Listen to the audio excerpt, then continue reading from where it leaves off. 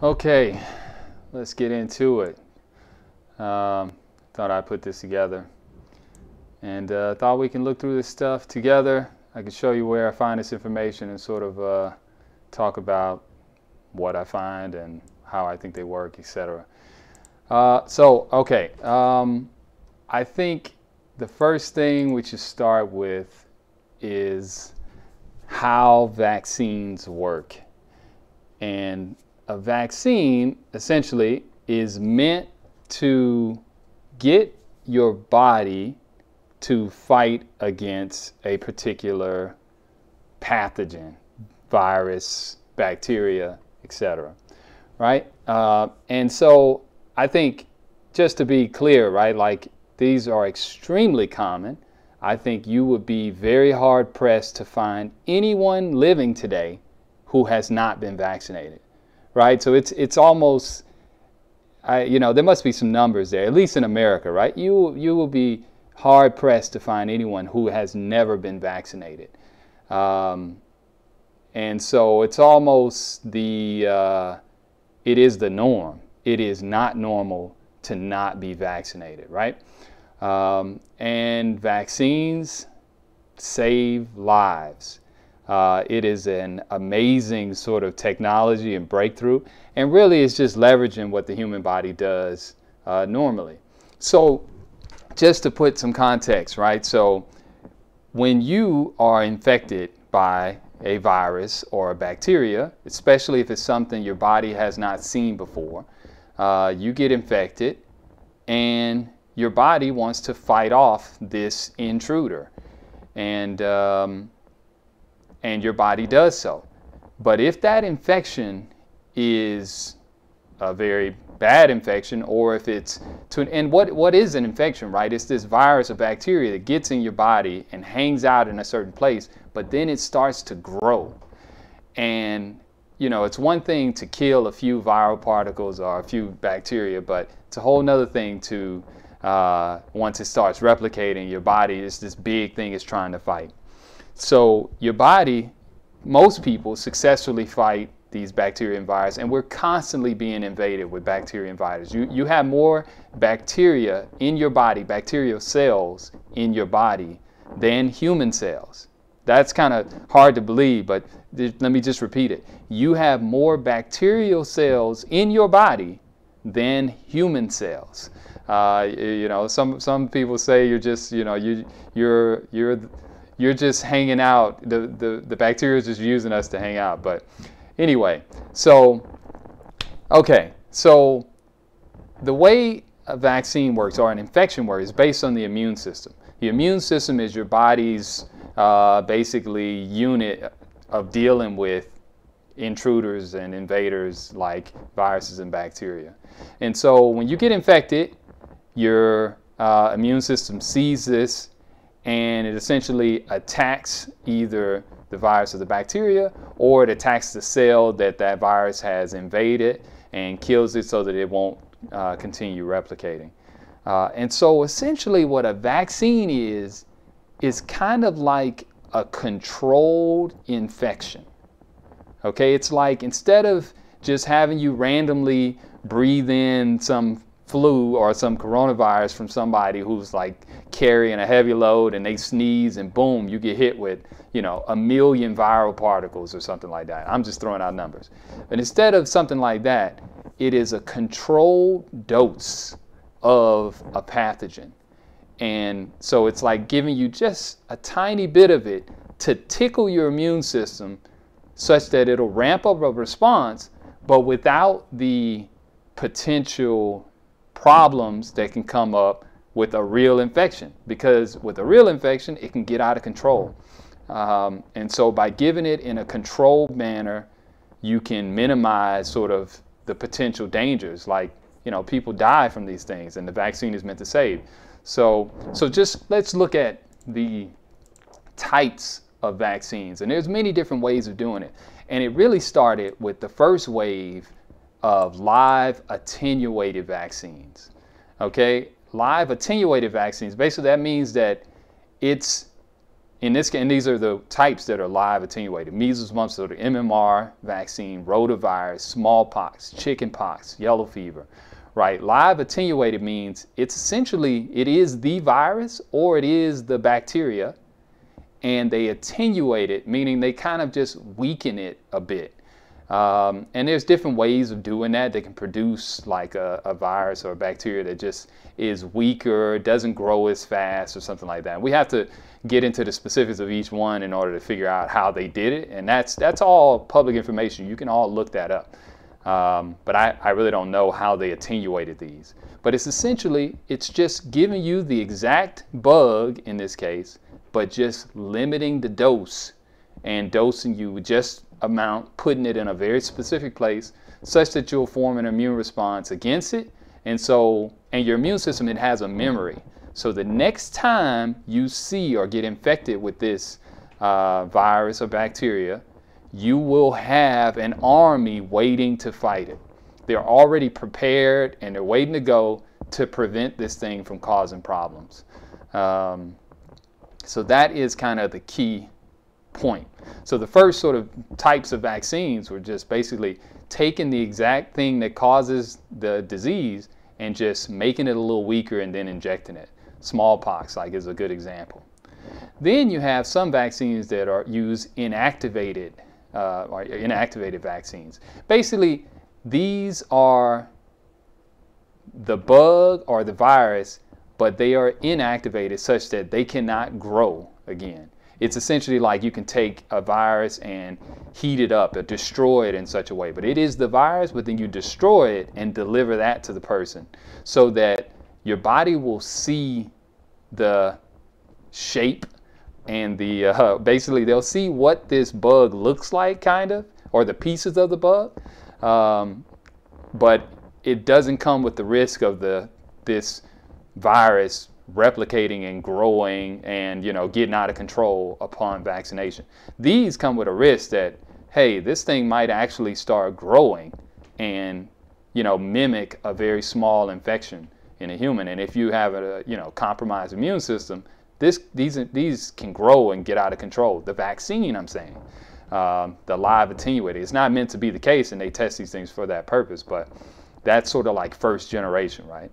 Then the inactivated vaccines, so they basically stopping these things from being able to replicate and grow inside your body, the vaccine. Then you have these, the subunit types. Basically, what this is instead of infecting you with the whole virus, take one piece of the virus, the stuff that's on the outside of the virus, which usually what your immune system would see first, especially for antibodies. They bind to the outside, they don't get inside. And so just take that piece of the bug and inject you with that piece of the virus. So it's not even an entire virus or bacteria, it's just a piece, and you form an immune response against that piece.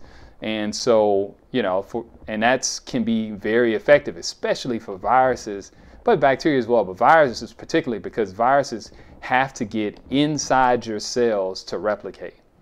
And so if you form an immune response to a protein that's on the outside of a virus and you develop antibodies, then antibodies are essentially like basically gum, and they stick to those proteins. And so you essentially cover up the outside of the virus, and it stops the virus from getting inside your cells. If you stop the virus from getting inside your cells, it can't replicate, can't grow, and it's awesome. But if for whatever reason, like the flu or something like that, the virus decides it wants to change its clothes, you know, like change up what that protein looks like on the surface, then the antibodies won't bind against it. It's like a new type of virus, but it's the same virus, but it's wearing slightly different clothes, if that metaphor comes across. But then these toxoid vaccines, what is this? Okay, targeted to a toxin, etc. But then you have like the generation now, you have DNA vaccines or mRNA vaccines like the coronaviruses. So I had one here. What are the different coronavirus COVID-19 vaccines? And so the two that are authorized and recommended, this is the CDC's website, are the Pfizer BioNTech vaccine and Moderna's vaccine. Both of these vaccines are mRNA vaccines. Very different from the stuff we talked about here, but I'll tell you how they're related. And next up is AstraZeneca's vaccine, which is a DNA vaccine. And these other ones are, I think, further behind. I haven't looked into those. So these three have been published: Pfizer, Moderna, and AstraZeneca. AstraZeneca is almost maybe close to being approved, but I'm not sure. So then I thought we would just go through those publications and let's just look at it with an objective lens and just see what did they do and how do you test something like this. I'm probably going to walk you through a thought experiment before doing this, but we'll get into that. Johnson & Johnson, yeah, that's a DNA. This one's pretty cool, but we'll go through that too. Here's something I found. This is from Science Magazine. Science Magazine is basically the most premier journal of scientists. Basically, the most cutting-edge research, the best work over the world gets published in this journal. It's very hard to publish in this journal. But one infographic that they produced here is a graph, a timeline of cases for diseases and how those cases changed upon the vaccine being approved. This is just cases in the United States, and the link, you can see it. So let's just look at it. So they got different diseases: diphtheria, polio, pertussis, measles, Hep B, chickenpox, and chickenpox we're probably all familiar with. Hep A, mumps, rubella. So what's cool here, they got a timeline and it's an infographic so you can hover over it. So diphtheria, 1945, 18,000 reported cases. 1946, 16,000, so it went down a little bit. Vaccine put in place in 47, and you can see the cases just drop. I mean, it works. Polio, polio is a disaster. 28,000, 57, 38. Vaccine, boom, boom, boom, boom. 61, 1,000 cases. I mean, here, there's still a few little 100 cases in the 60s compared to 50. I mean, you see the effectiveness. Pertussis, same thing, the effectiveness. Hep B, chickenpox is the amazing one, right? Because it's something we probably all had. And the vaccine was only approved in 95. So probably none of us were probably vaccinated. But maybe your kids got vaccinated. Probably, I hope you saved them from that disaster of what chickenpox was. And you can see the cases staying pretty consistent, like 200,000 every year in the US. Vaccine gets put in place and it drops. A little bit of a bump here. I wonder if these are people who just decided they weren't going to vaccinate the kids or whatever. But, you can see the effectiveness. Hep A, mumps, rubella, same story. And if you were to look at the deaths, you would see a very striking picture similar to this. The numbers would be a lot lower, and people aren't really dying of chickenpox. But at the same time, for these other ones, it's a really nasty thing. So anyway, vaccines work extremely well. You'll be very hard pressed to find anyone who has not been vaccinated in the U.S. And it's not to say that there is no issues with vaccines in the sense that, vaccines do cause, and we're going to look at what happens, the side effects of vaccines in these studies. But you'd much rather have a fever than to die or to have, a lung problem where your lungs are messed up, you can't breathe. You'd much rather have the chills for a couple nights rather than to be, sleeping with an oxygen tank, So, all right, let's get into, let's look at this. This is the Johnson & Johnson vaccine, but it sort of proves a point of how these vaccines work, and it gives some visual sort of thing. So this is a diagram of coronavirus, and there's this thing called a spike protein. Basically, it coats the outside of the virus. A virus is simply a bubble with a gene on the inside, or a genome, should I say. And on the outside, it's like, a cell membrane with some proteins embedded, just like all our cell membrane. But this thing is tiny. It's a tiny little bubble. And one of the proteins on the surface is called the spike protein. And that one seems to be the most important and most robust. And that's what most of the vaccines are designed against, the spike protein. And so what Johnson & Johnson, which is the Janssen vaccine, it's here, they made a DNA vaccine, which takes DNA, and that DNA codes for the spike protein of the virus. So essentially, and this adenovirus is basically a tool.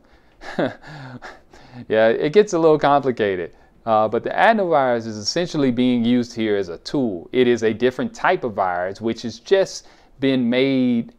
The outside of the virus has been made, but the inside has not. So it's not like it can replicate. But this is made in order to deliver this DNA inside of cells. And so that's essentially, and viruses are, they must enter inside a cell in order to replicate. And so viruses are a very good tool, which we use in the lab, to deliver stuff inside of cells. And there's other ways of doing it too. Lipid nanoparticles you'll find from these other vaccines. But here they're using an adenovirus, deliver the DNA into the cell. The DNA is just a code, which all our cells have some DNA, and viruses have DNA. Some viruses just have RNA as well. But there's DNA, which then gets made into mRNA, and the mRNA is what leads to the production of protein. Essentially, this DNA vaccine tells your cell to produce the spike protein. Okay, let me just repeat that. This Johnson & Johnson vaccine is delivering DNA, and that DNA is a little piece of DNA that tells your cell to make the spike protein. The spike protein is the protein component on the surface of the coronavirus.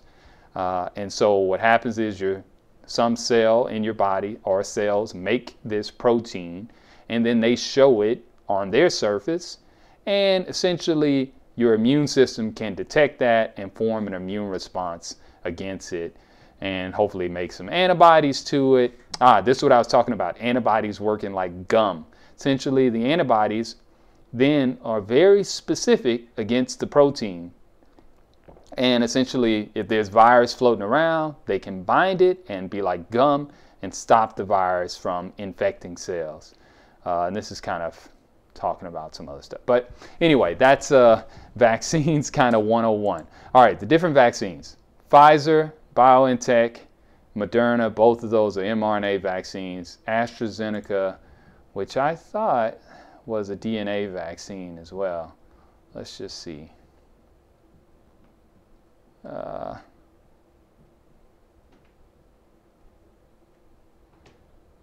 Yeah, replication deficient chimpanzee adenoviral vector contained in the structure. Yeah, they make this very easy to read. Essentially, it seems just like the Johnson & Johnson vaccine. Let me make sure this is AstraZeneca. Yeah, this is AstraZeneca. Yeah, it seems very much like this one. It's an adenovirus carrying DNA to the spike protein. But first we'll start with the Pfizer BioNTech one. So how do you know, let's just do a thought exercise. How do you know if a vaccine will work? You know, if you think through it, I'm telling you, it'll make you'll see the challenge. You know, it is a very tough thing to do, especially for a disease that is urgent like coronavirus and severe. And so, you know, it's a tough one. Not just making it, but like, how do you prove that this thing actually works? you know, of course they did all the animal testing. Of course they did this stuff. And I'm not going through that here. But, you know, sure, you can show something that works in an animal, because in an animal, you can actually challenge them with, you can say, okay, if this vaccine works, it will prevent a human or an animal from getting coronavirus, right? And so how do you prove it? You actually infect them with coronavirus, and then you see if they get sick. You see what I'm saying? You can't really do that with human beings, right? You can't say, you know, this is, it's an investigational drug, you know, we think it's going to work. It worked well in animals, and so if it works, we will just, you know, we're going to see if it works by just injecting you with some virus and seeing if you actually get sick. Like, no, you can't do that with humans, right? So that makes it very challenging. Challenging, you know, I'm saying it's challenging, but it's like, what's the alternative? You can't just go and start testing to see if it works in human by actually infecting them. So what do? And that's where the beauty of it, but also you can see the scale and just how big this is, right? So what do? They took, and this is just, let's see what this covers. Okay, this is an ongoing, multinational, placebo-controlled, this is the key, observer-blinded, pivotal efficacy trial. Signed persons 16 years of age or older in a 1-to-1 ratio. They get 2 doses, 21 days apart. So you get dose, 21 days later you get the second dose. And that happens either with a placebo or the vaccine candidate. Okay? And so let's just talk about what is this vaccine. It's a lipid nanoparticle formula. Yeah, I didn't talk about what's mRNA vaccine. I guess it's sort of touched on here. Yeah, let's talk about that before we get into the paper. So what is an mRNA vaccine? So the DNA vaccines I mentioned, it's basically a code, the DNA, to make the viral spike protein. And this is how our cells in our body work. We have DNA, you have DNA in all your cells, and that DNA is the code to produce all the proteins and components of your body. And so the DNA is the same between your nerve cells in your brain and your, you know, liver cells and your bone cells, even though they are very different. They all have the same set of instructions. But those instructions, it's huge, by the way, like it's 46 chromosomes, right? Like, I mean, it's, yeah, 46. Do I got that right? Let me just check. Oh my. Yeah, 23 pairs. Yeah, this shows you the image, right? So we can actually stay in chromosomes, because then you got the X and Y or 2 X's, right? Okay, so, and those instructions are in every cell. It's DNA. And every time a cell replicates, it makes a copy of that DNA and passes it on to the next cell. Now, what makes a bone cell different from a brain cell, different from a liver cell? Well, the cells don't turn, again, the DNA is just a set of instructions. That set of instructions is not being used all the time. Like if you have instructions to build a house, the plumber, he's not going to be messing with the electricity, or, you know, maybe if you got a guy who's doing it all, right? But, you know, there's a specific way to deal with the plumbing, specific way to deal with the electricity. It's all to build a house, right? Same thing with the cells. Bone cells will, what we say, express different genes than liver cells. And the way that sort of works in a very simplified way is that DNA is just instructions, but it doesn't actually make anything unless it's expressed. Genes get expressed, meaning the DNA, the expression basically gets, DNA becomes mRNA. The cell makes it into mRNA. And then mRNA is what gets translated into protein. Proteins are what basically do all the work in your body. And the instructions on what proteins to make come from DNA. But the way it goes is DNA, RNA or mRNA, and then protein. Okay, DNA doesn't make protein directly. It needs to make, DNA gets copied into mRNA. mRNA then makes protein, it's translated. Okay, that's how it works. So you can kind of see, I don't know if you can see where this is going. First generations of vaccines, the live attenuated, basically took the bug itself and basically injected you with a small amount of it, or a live attenuated one. Or you take the bug and you kill it somehow, then you inject it. Now, what the sort of improvements in the way vaccines have been developed is, instead of trying to make the bug itself and deliver it, like you gotta, just imagine if you have to make a virus, or you probably never thought about this stuff, but you have to grow this stuff, right? And then it's extremely infectious, right? Like if that thing spills or something, you got a big problem. So what the next gen DNA vaccines, instead of giving you a piece of the virus or giving you the virus itself, they give you the DNA for the virus so that you have the instructions to make the protein itself. Because otherwise, what manufacturing drug development people have to do, they would have to make that virus or make the protein. It depends on the type of virus. We talked about that, vaccine types, right? So like to make measles in a lab, make a ton of it, right? And then do something to attenuate it. Like that's a big involved process. It doesn't mean that it's easy to make DNA, but protein is much. There's a lot of things that have to happen, right? There's a lot of things in every case, but so DNA is essentially, instead of having to deliver the protein, you deliver the DNA. The other thing about protein, it needs to be folded a certain way. Like, I don't know, it just presents some challenges. DNA makes the instruction, then your cell makes it in the proper way. So you don't have to worry about, the protein being, something went wrong with it, or, like there's a lot of caveats there. All right, I'm babbling here. Now, mRNA vaccines are basically taking it a step further. DNA, in order for it to make the protein, has to not only get inside the cell, it's got to get inside the nucleus, which is essentially another obstacle in the way. Whereas mRNA vaccines, they don't have to get into the nucleus. The translation happens in the cytoplasm. So mRNA is essentially just a set of instructions, but in your cells, mRNA is like let's say a short-term delivery instructions, basically.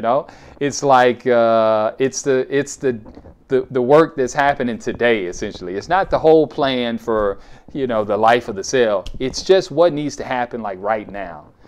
Temporary instructions, essentially. So the mRNA gets translated and eventually it gets degraded and goes away.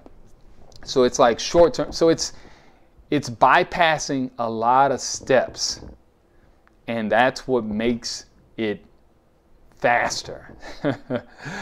There's a lot of things that had to go in to get mRNA to work. There's a lot of challenges. Excuse me. But no time to get into all that right now. But it is a true breakthrough, and that is in large part why they're able to do it so fast. It's because you don't have to make a protein. And the protein you don't have to make sure it folds correctly. You don't have to grow up tons of virus or bacteria in the lab somewhere. You just need the instructions, and then your cell will make it the correct way. So instead of manufacturing the protein in some huge vat plant somewhere, you just get the instruction. Now you still have to make this, but this is much easier and faster to do than having to do the protein work. Okay, now we get into the studies. Sorry, that's like, 30 minutes or so. All right, let's get into it. So, Pfizer vaccine. It's ongoing. Just All right, when is this published, by the way? December 31st, 2020, right? So 2 months ago. And we talked about how one would go about evaluating a vaccine. What do you need? What would you think to do? You would think the only way you know if this thing actually works is to challenge people with the virus. But of course, we can't do that with humans. So how do we do this? Essentially, what they do is they give people the vaccine and they give another set of people placebo, which is basically not the vaccine. It's not supposed to do anything. It's basically like a saline solution. And this, we talked about this vaccine. It's a lipid nanoparticle. Basically, this is the bubble mimicking like a virus. This is to get it inside the cell. Lipid nanoparticle. It's basically, you know, think of it like a bubble. We'll look at this too. Nucleoside modified RNA vaccine. Nucleoside modified. Basically, they had to make changes. They couldn't just use regular RNA like our cell uses. And there's many reasons why they couldn't do that. But this is actually part of the secret sauce to making this work, because it wouldn't work just the normal RNA that encodes a prefusion stabilized membrane anchored SARS-CoV. Prefusion stabilized. That's a key word too. It's about how the spike protein works and the shape of it when it's infecting a cell or not. Membrane anchored full-length spike protein. So it's just mRNA that tells the cell to make this spike protein. The spike protein is the component of the virus on the outside. Okay? Now, how do they do this? 43,000 people. Okay? And this is ongoing, right? And this is the phase 3 trial. 43,000 people included here. But they randomized them 1-to-1. So 21,000 got the vaccine, 21,000 got the placebo. And they say there were 8 cases with onset at least 7 days after the second dose of monoparticipant. Yeah, they put this in a certain way, and they talk about the effectiveness. But let's just look at this. And let's see if I can zoom in a bit. Here we go. Okay, so lipid nanoparticle, which has mRNA, which makes the cell produce the spike protein, which then gets recognized by the immune system, and you get an immune response to it. So you're not even putting in the instructions to make the entire virus, right? So you cannot make the virus from the vaccine. You only make this one piece. It is the spike protein. You don't make the whole virus. That's just one sort of thing that people really get mixed up. So greater than 16 years, greater than or equal to 16 years old were assigned to get the vaccine. It's an intramuscular injection, day 0, day 21. And then they follow them for a median of 2 months. But it's ongoing, so they're still following. So essentially, what they do is, basically, they immunize half the people, and they give a placebo to the other half, and then they have to wait and see who gets infected. And it's something, you know? And that's why they have to do the clinical trial with such high numbers. Because if you think about the infection rates, you know, 43,000 people, the infection rate for coronavirus now, shucks, I don't even remember what it is, but it's not 10%, right? Like, and then it's over a period of time, right? So, you know, this is, so you have to have a lot of people in order to see some numbers. So we'll look at this. Let me just see what else they have here. Yeah, I think the raw numbers first. No, this is just the enrollment. All right, well, let's just get back to this. So this graph is the key. So this is time.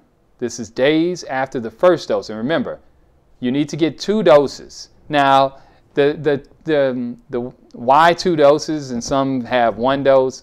It's about how you're turning on the immune system. And I think there's probably some pros and cons to doing it one way or the other. You can imagine that, you know, if you tickle the immune system twice, you're likely to get a better sort of memory to this burglar. You know, somebody come rob your house twice and they doing it the same way. It's like sooner or later you're going to lock all the doors or something, right? But, you know, somebody rob you once and they really hit you hard, maybe then you'll prepare yourself, right? You're like, never again. But, you know, maybe if they come in and just, you know, I don't know, do something small or something, then you're like, what is this? Maybe you don't take it as serious. And then you, anyway, I'm making some examples here, but they're really bad examples. But all right, this is the incidence of people who have symptomatic coronavirus. So basically, who and the percentage of people that are getting infected on this time scale. So basically you monitor these people over time, and this is the beauty of this. It shows just how great these vaccines. So if you look, this is after the first dose. People are getting infected because coronavirus is like everywhere, right? So, but it's small. We're talking 0.2%, but 1% of 21,000 is, what is that? 210 people is 1%, right? Like, so the number of people we're talking about, it's in the hundreds, but it's small, but that's how many people you have to look at.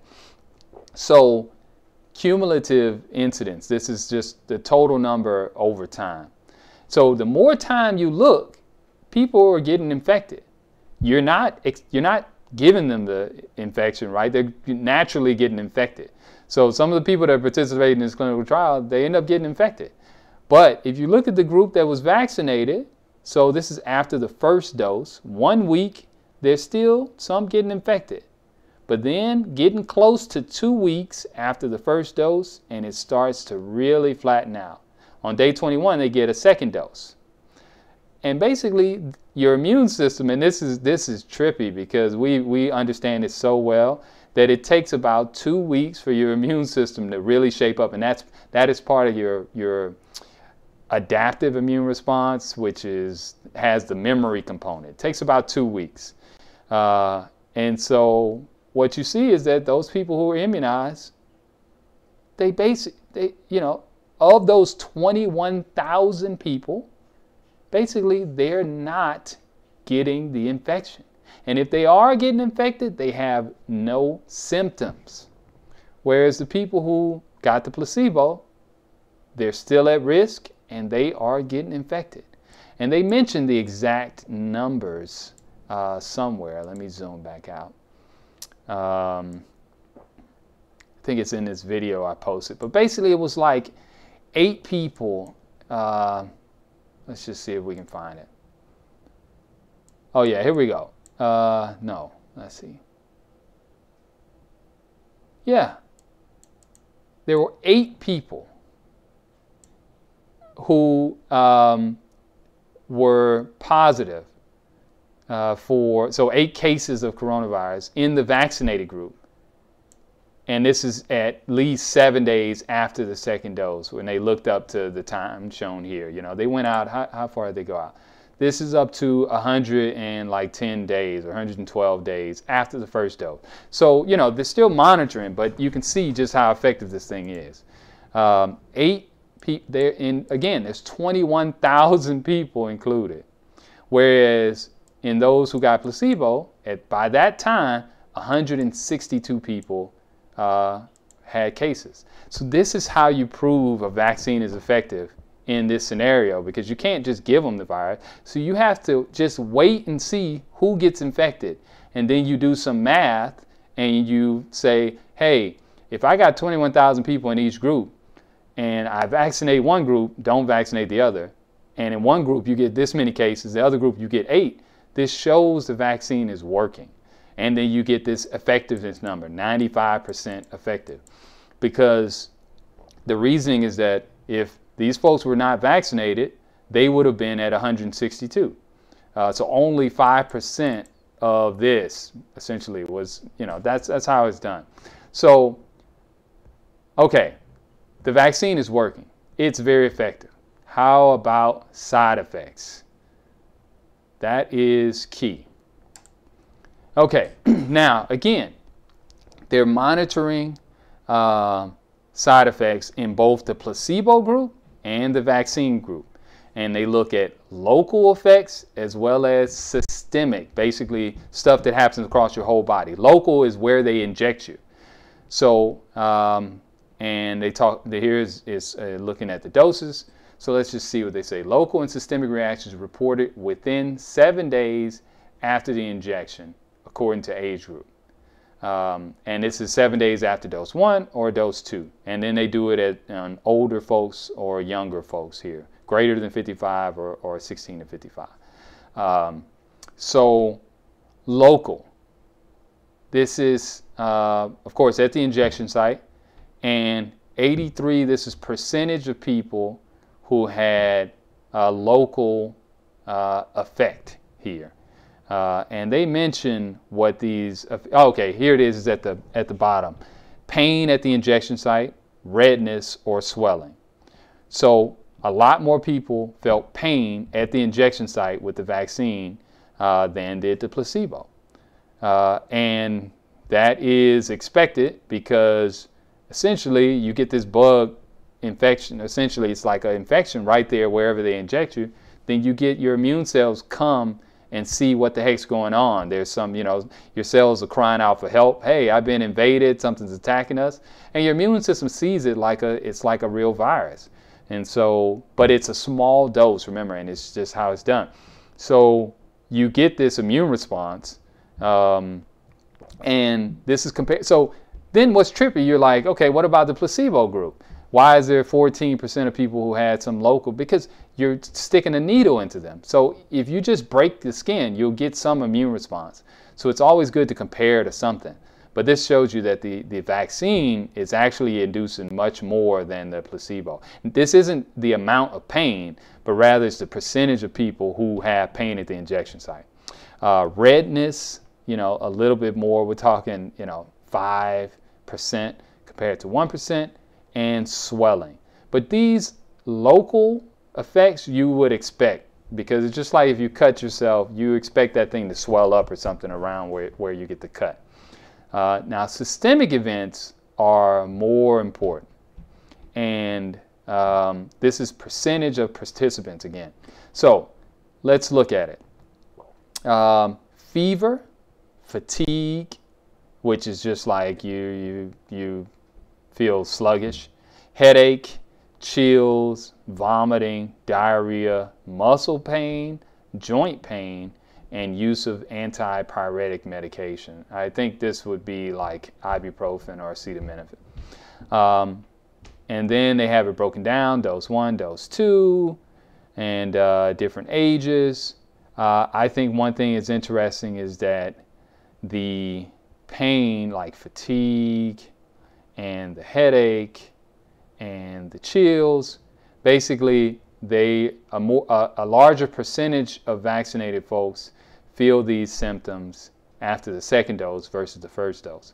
But anyway, if you look at the numbers, this is percentage of the total 21,000. So 4% of the vaccinated group got a fever after the first dose, 16% after the second dose. 0% of people got a fever from the placebo group.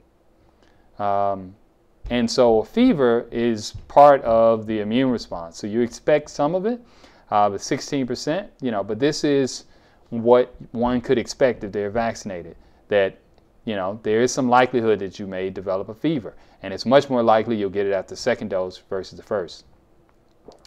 Fatigue.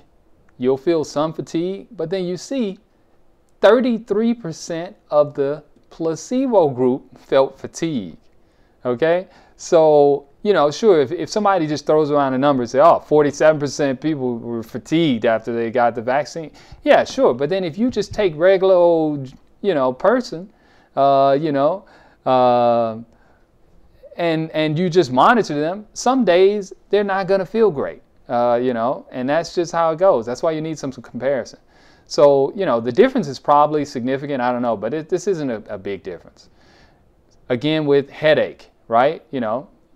Placebo group, 34% got headaches too, right? So it doesn't mean that the placebo is giving a headache. It means that if you look at 21,000 people, some people get headaches on different days. And so, here, 34% of people got a headache, even in the placebo group. Doesn't mean the placebo caused the headache.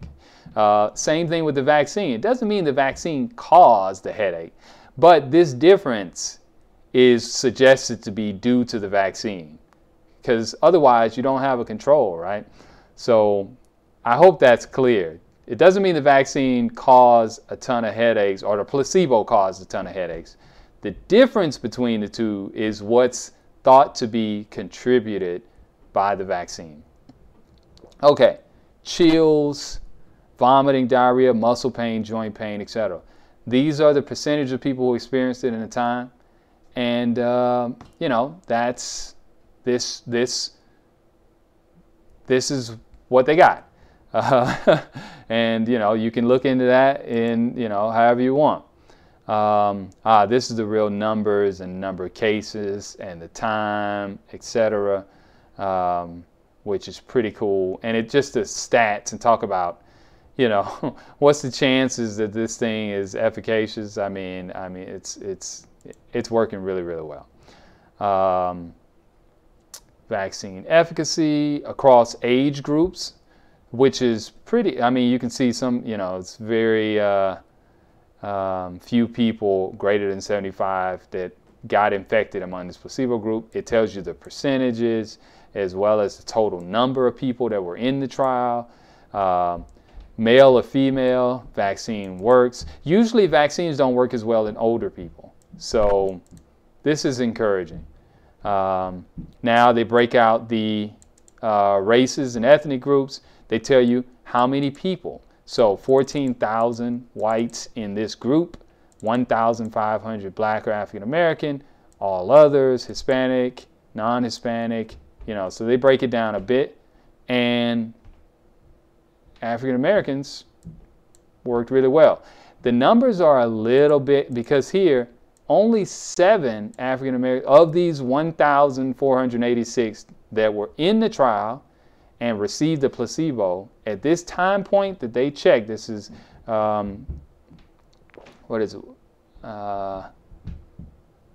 time period of case accrual is from 7 days after the second dose to the end of the surveillance period, which I think goes all the way out to 120 days.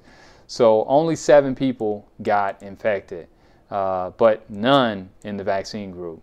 So it's 100% efficacious because there was no one who got infected in the vaccine group. But you probably need more people and more time to evaluate to get the real sort of number. Then you can see what it looks like. But overall, very encouraging. What else they got? This is the graph we looked at, which I absolutely love. Talks about the number of participants. After the first dose, 50 people got in, even with the vaccine group, 50 people, again, it's 21,000. After dose 1 to before dose 2, 39. Dose 2 to 7 days after dose 2. So within the 7 days after the second dose, which will be somewhere like this week, 2 people, whereas 21 people here. And then greater than 7 days after the second dose, that's from here on, 9 and 172, producing a 95% efficacy. Oops.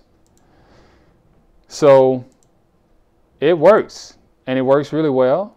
And the severe adverse events, let's see, does this break it down? This one sort of video, which was, maybe it's here, let's just see. Supplementary material, protocol, oh, the original article. This one, which I posted on Facebook some time back. I don't know if you guys can hear this, but they crunched the numbers on like the overall percentages and so forth. And, you know, this is what you end up with. Severe adverse events, 0.6% in the vaccinated group versus 0.5% in the placebo group. So slightly higher, but overall relatively safe. Again, it's only in a limited time frame, but that's what you get. So let's see if they describe what are the severe adverse events.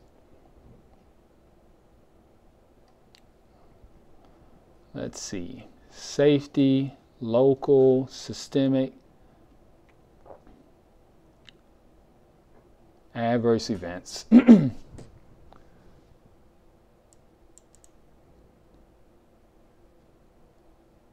They give it in table S3. Let's see if we just pull it in supplementary.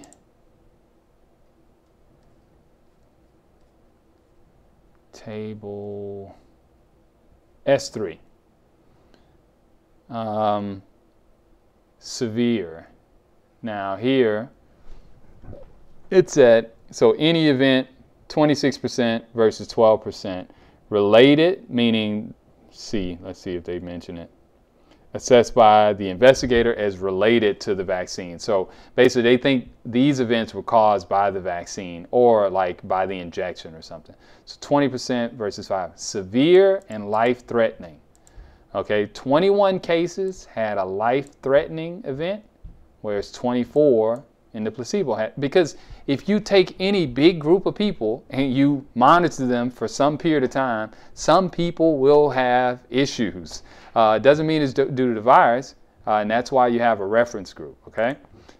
Severe adverse events, which I'm hoping they'll tell us what are the severe adverse events. Any serious adverse event. This is just any adverse event, but this is serious adverse events.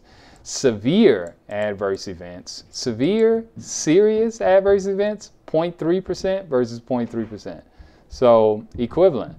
Life-threatening, equivalent. I mean, it's small. Only 21 people here, 23 people here, 21 and 24 here. I don't know how they broke this up, but leading to withdrawal. Okay, let's see about that. 0.2. I mean, 37 people and 30. So do they outline what are these severe adverse events? Oh, underlying comorbidities. I hadn't looked into this yet, but I'm hoping they list that out.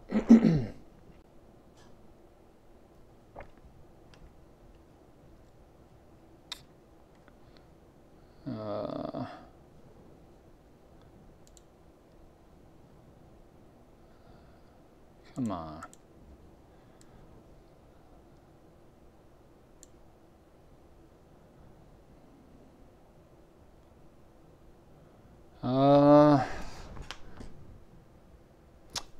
It really doesn't matter because there was really no difference between the two groups in terms of severe adverse events. We just looked at that, but I do want to, I wonder if these are considered, these are systemic events, but are they considered severe, grade 4, severe? Maybe it's due to the, what's listed here, but what are those? I'm sure it's got to be here somewhere. But that's the Pfizer vaccine, mRNA vaccine, Pfizer BioNTech. All right, now let's look at the Moderna vaccine. Now Moderna, just if you, Moderna is a relatively new company. I don't think they have any approved product other than this vaccine. They're a pretty novel, new, hot sort of company. And, you know, their whole idea was to use mRNA as not just for vaccines, but for other things as well. I think this might be their first approved drug, whereas Pfizer, of course, has been around for forever. Okay, now let's just take a look at this. Randomized double-blind trial, double-blind trial, meaning double-blind, that essentially means the person being injected doesn't know if they're getting the vaccine or the placebo.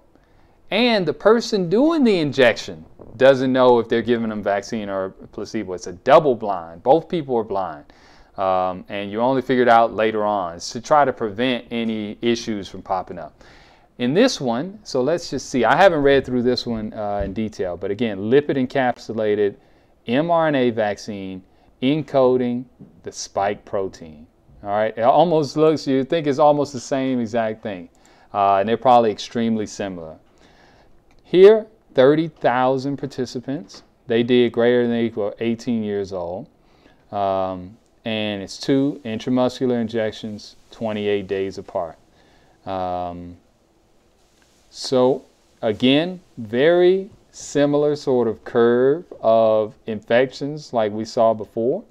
But the numbers here is 30,000. The other one was 40-something thousand, right? 21,000 per group. Here it's 1-to-1, so 15,000, 15,000.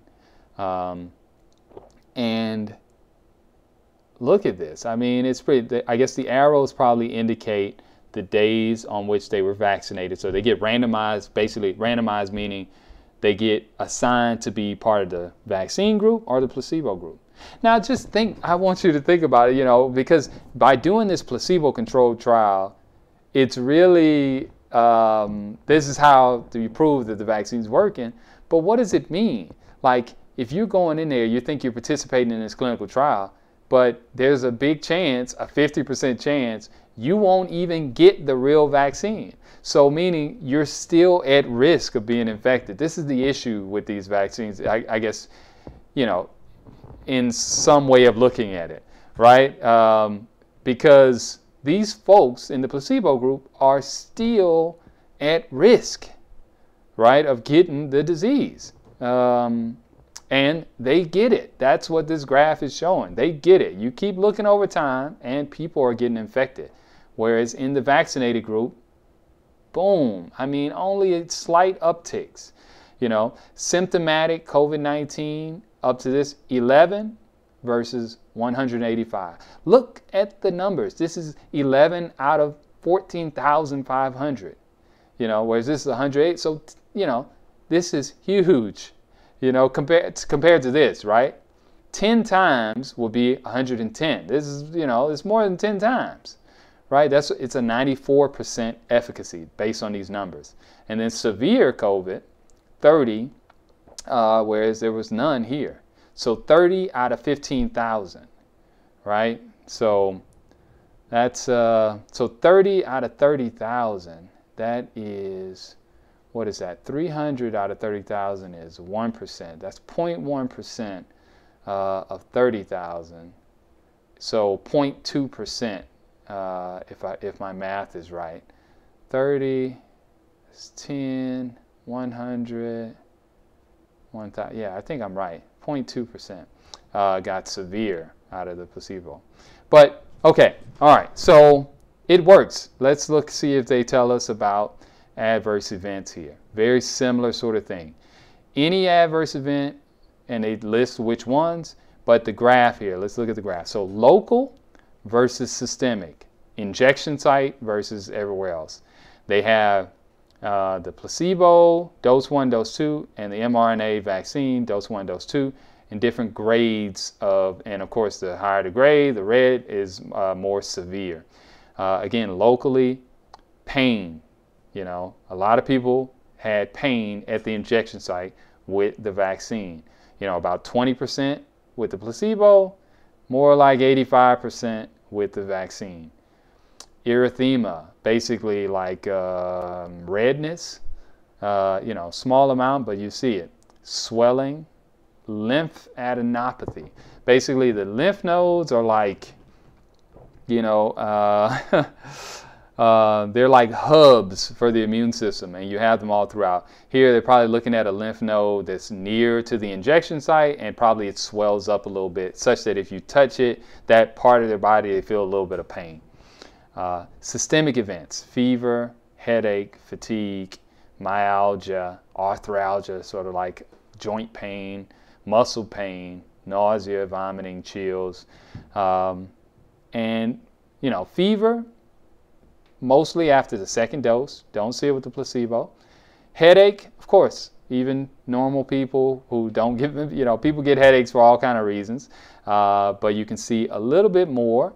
Well, in this case, that's maybe what, 60% versus 25%. So almost 2 times as many people got a headache from the vaccine than the placebo. Fatigue, same sort of story. Muscle pain, joint pain. And again, a lot of these responses are expected. The extent of those, how much of it's red and just how many people get it is another thing. But many of these responses are expected because you're trying to form an immune response. And that's the thing to understand. Many of the symptoms and issues of an infection, many of them are due to your immune response to the infection. It's not necessarily the infection is causing the issues and causing you to feel bad, but usually it's your body trying to fight the infection which causes you to feel bad. And it's done for many reasons that happens. But so that's why you want to minimize the dose when you give vaccines or an infection, because too much of it and then you form a huge immune response, and then sometimes that immune response can be over-exaggerated. And the immune response itself can lead to many adverse events and even severe events. So, yeah. But, yeah, look at these graphs. I love these graphs, man, because it shows just, it's amazing. Because if, and I bet the math works out really well. If you just monitor people over time, people will get infected with the virus because that thing is rampant right now. But the people who are vaccinated, they are protected. And it's not 100%, right? Like some people are, some people are still getting infected here. It's not 100%, but it is damn near close. And it's a beautiful thing to see it, and I only wish I could contribute to, something so meaningful like this, like how many lives have been saved by vaccines, man. Just imagine if we still had to worry about smallpox, man. Smallpox is a disaster. Why we don't have to worry about it? Vaccines, polio, man, I only wish I could do something that's so impactful. Anyway, then efficacy. Who is not basically responding well to the vaccine? In this case, again, this is the Moderna vaccine. People greater than or equal to 65% had a lower efficacy than younger people. Again, I think I mentioned this before. Vaccines usually don't work very well in older people. I think this one was pretty close. Maybe here. Yeah. 95, 93, 94%, 100%. This looks good. Here, 86%. I mean, 86% is still pretty good. But this is, I guess, more in line with what I would expect. You don't expect older people to respond as well to vaccines just because their immune response isn't as robust. Male or female, white versus other communities of color. And it's interesting, the communities of color seem to have a slightly higher, these differences are probably not very meaningful. And you can see these are error bars. But we're talking, 5,000 people in the placebo group, 5,000 people in the vaccinated group versus 9,000 whites. But they work. And, adverse events look like this. Okay, this is the AstraZeneca one. It's a different type of vaccine. It's a DNA. Where does it mention it?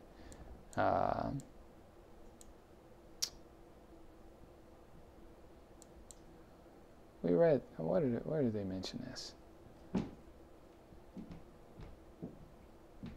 Yeah, replication deficient, meaning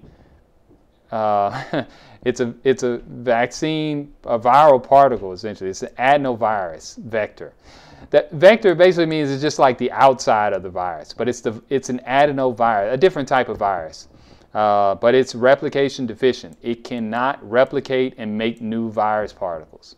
And it contains the structural surface glycoprotein antigen, the spike protein, the gene for this protein. So it's a DNA vaccine. And let's see what we got here. I haven't read this, but let's just look at it. How many people first? Let's look at that.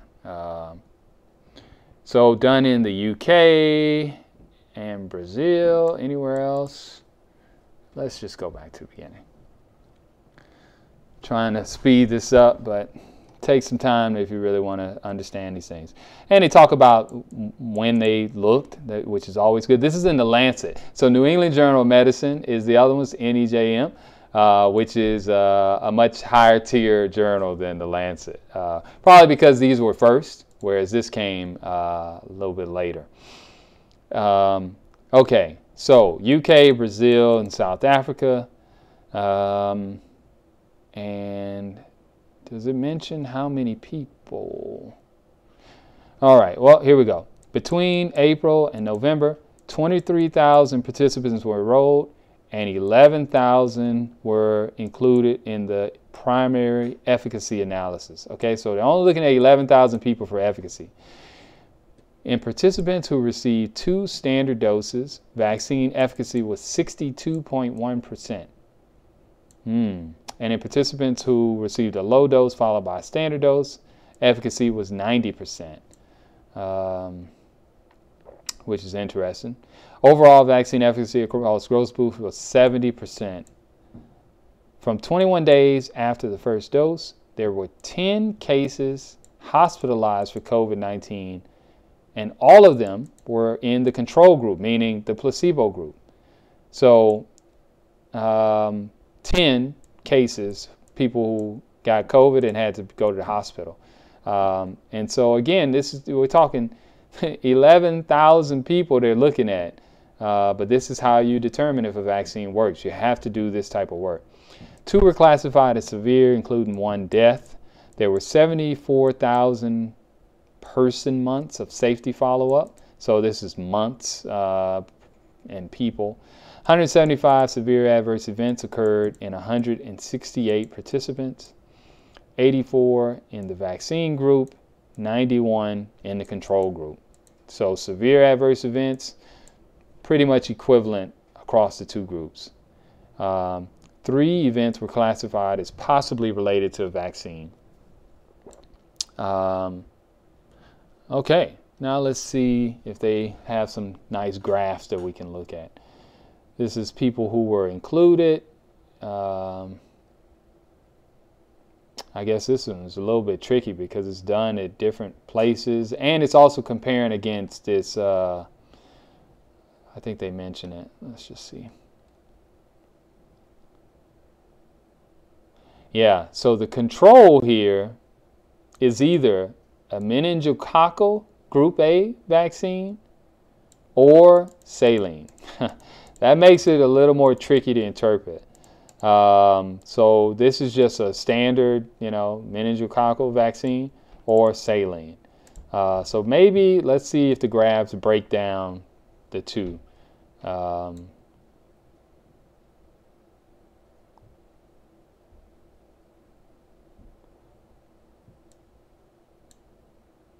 Yeah, we'll have to see.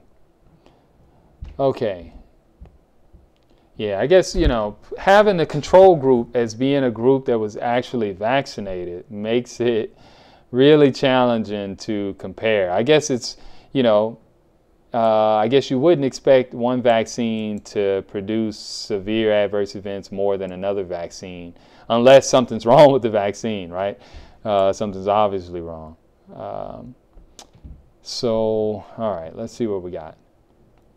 Okay, very similar sort of graph. This is the percentage, cumulative proportion, basically a percentage of people over time.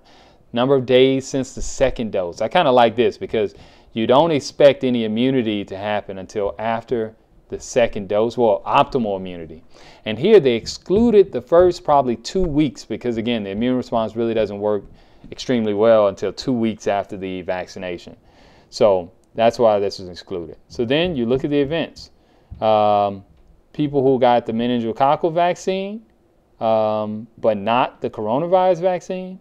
They got infected over time with coronavirus, whereas the infection rate in the vaccinated group was much lower. Again, they said it's like 70% effective. And they show you the actual numbers of people here, which is cool.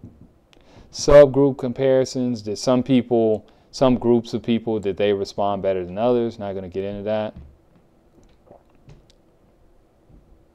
Who received only standard doses? Yeah, they're digging into the dose thing about whether or not they got a low dose first versus the which I think is not important for this conversation.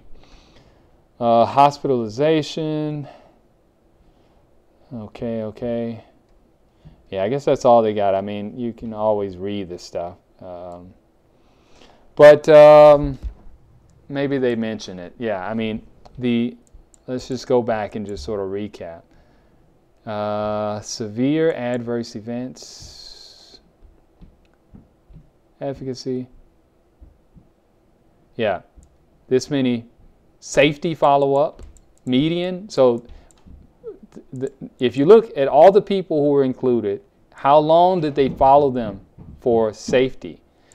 Median means if, they follow people for different times because, of course, they're not injecting 11,000 people on the same day. People come in on a rolling basis. So they have to take a snapshot of the study in the middle. So median means the middle. So if you look at all the people, half of the people were followed for at least 3 to 4 months, whereas the other half were followed for maybe, there's some people followed, 50% of the people were followed for, wait, no, it doesn't mean that. Basically, it means that, at least 50% of the people were followed for at least 3 to 4 months. Many people were followed longer, and many people were followed for a lower amount of time, but the median is 3 to 4 months. The middle number, if you look at the time that all the people were followed, the middle number of all the people is 3 to 4 months. Oh boy, that's confusing, I'm sure. And, severe adverse events in 168 participants, 84 in the vaccinated group, 91 in the control group. So no difference in severe adverse events. Yet, they are 70% effective in the not getting the coronavirus in that time period. So, okay, that sort of breaks it down a bit. It goes into the detail. There's a ton. All this stuff is free, by the way. Like you can check these. This is all published information, not behind a paywall. You don't have to pay to get this. And what's cool, they have like that. Yeah, there it is. So there's also a video for the Moderna vaccine from New England Journal of Medicine, as well as a video for the Pfizer vaccine, which is here. And it basically summarizes the high-level points of the two, which I really like. I haven't seen one for the AstraZeneca vaccine. So that's vaccines. Now, how were they able to get this thing to us so fast? So one is, people say, oh, they skipped some steps and all the testing, they didn't follow up. I want you to think, how long do you think they should follow up? First of all, these things are still ongoing. Things still happening. But how long do you think is long enough, right? So we looked at the graph. Like, if you look at the graph, you see, as you wait, people are getting infected. Somebody died, like people are dying. As you wait, people, let's just go to my favorite site for looking up coronavirus is the Financial Times, because I like the way they put these things together. This is the average daily deaths across the world. Guess where we are right here as of this week, the last week in January. Almost 14,000 people dying every day across the world this week. Okay? 14,000 people. Let's look at, and what's really cool is this. Because sometimes looking at death rates is kind of challenging. Some countries may say, oh, this person died, but maybe it wasn't from coronavirus, maybe it was from something else. So here, they don't, what they do in this analysis, they don't care about why people die. They're just looking at the number of people that die versus other years. So time is on this scale, and then the deaths here. The red is this year, coronavirus year, or at least the past, this past year. And how different this is this year compared to other years. And basically, if we look at the United States, 18% more people died than previous years. And you can see what those previous years look like, Then if you look at specific cities, it's just crazy. But you go in and look, like some countries, 89% of people, more people died in Peru this year than in previous years. Mexico, 53% more people died. It's crazy. And then if you click in here, you can actually see the deaths or cases, new, and this is normalized to 100,000. So if you just look at the raw numbers, you can see this is daily, 7-day rolling average. So basically daily deaths from September. Let's go back to March when this thing all started. Daily deaths. You see this huge ramp up, got up to 2,000 people were dying almost every day around this April-May time frame. But look where we are now. 3,000 people every day in the United States are dying. It's kind of crazy. Let's look at the cases. Well, let's do cumulative too, like the total number. This is cases, how many people are being infected every day. This is cumulative number of cases in the United States. What is that? Does it show me? Almost 25, what is it? 26 million people infected. How many people in the United States? I think it's, 300 million? Almost 10% of people in the United States are infected. I think it's 300 something million in the United States. Look at that. What's the total number of deaths? Let's see. Almost 452,000 deaths. Its thing is massive. So how does one do this? How long do you need to monitor for the safety of a vaccine? It's a good question. But not only that, I think there a lot of the questions come up that there are shortcuts taken in making it.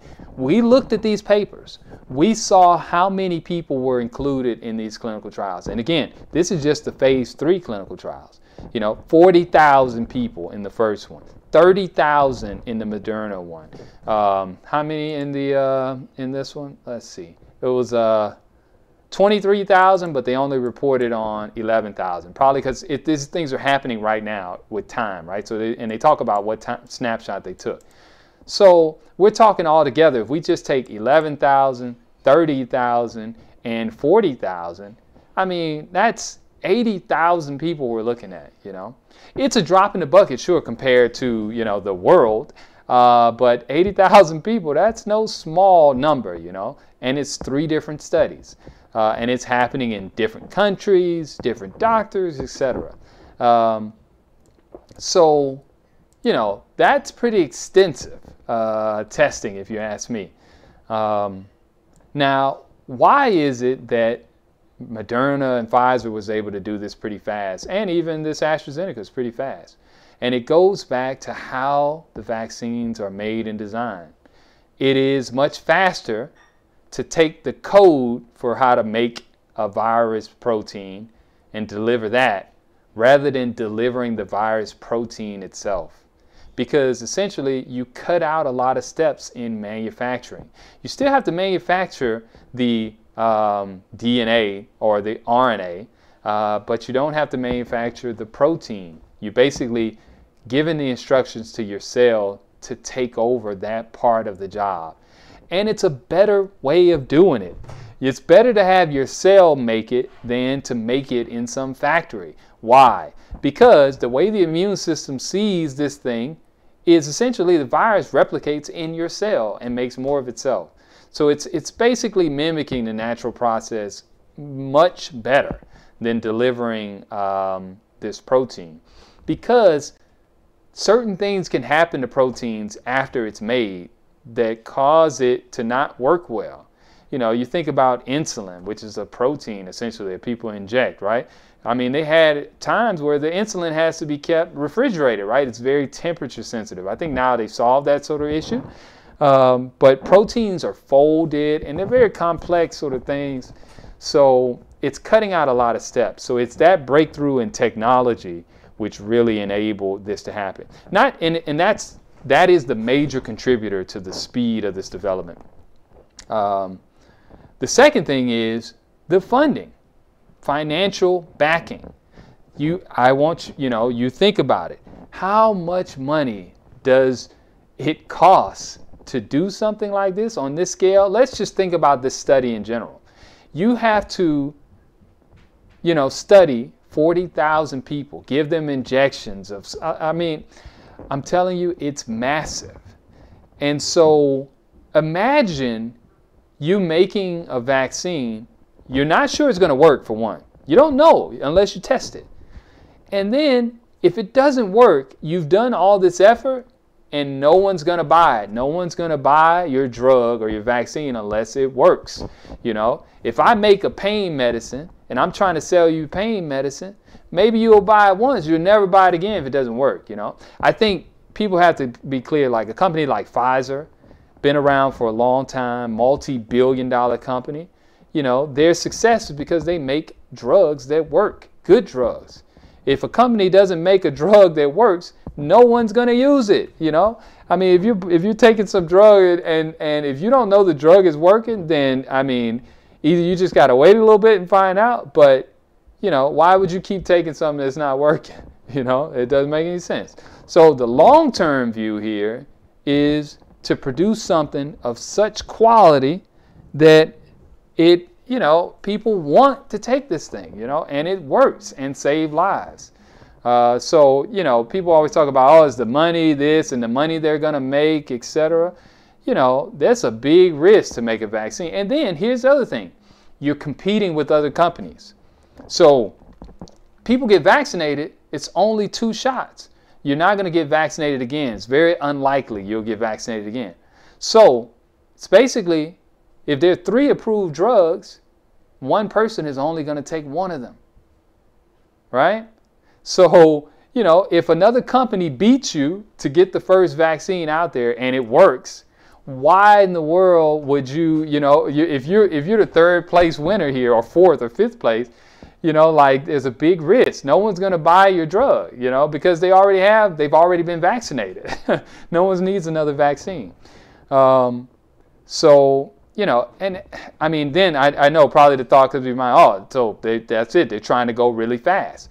But again, there's certain steps and measures in place to make sure, as best as possible, that things are safe. And we looked at the trial on how it's done. How many people were included to make sure this thing was, these are test cases. This is a clinical trial. 40,000 people. It's not 400 people, right? It's not just a couple thousand people, and they published the data. Look how much they looked at, it's a pretty awesome sort of thing. But again, the real key is that the breakthrough in the technology, mRNA vaccines, skipping a lot of steps. No need to make the protein, don't even need to make the DNA, and don't have to get into the nucleus, just mRNA. And then the funding. So because there's so much financial backing from the government and people have made certain commitments, so it basically de-risks the thing, because the government's like, hey, we need something, right? So the government participates in funding some of this stuff. I don't think they funded the Pfizer one, because Pfizer is well sort of pocket, right? Pfizer's a big shot.